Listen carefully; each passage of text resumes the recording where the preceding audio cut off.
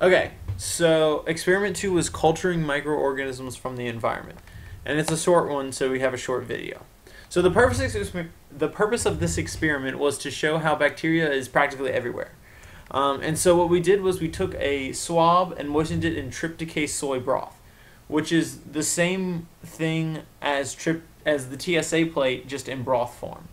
And we took a swab and moistened it, and then we rubbed it in various locations. Some of you rubbed it on the floor, others fingers, sinks, clothes, hair, air, dirt in the lab, or mouth or nose. And what you did was you swabbed those areas, and then you took that swab and then rubbed it on the TSA plate. And then we put it in the incubator, inverted, and we let it sit. And growth appeared kind of like this, in that you have just random stuff all over the place. And what this shows is that microorganisms are practically do grow everywhere.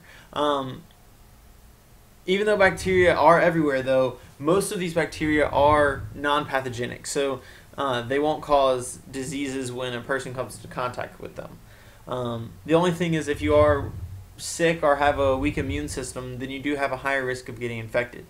So you want to make sure to get plenty of sleep, even though you still have to study for your midterm in this class, because when you don't sleep, you weaken your immune system and you can get sick like some people do after finals. The only last thing is that in the lab manual it says that a hospital-acquired infection is called a nosocomial infection,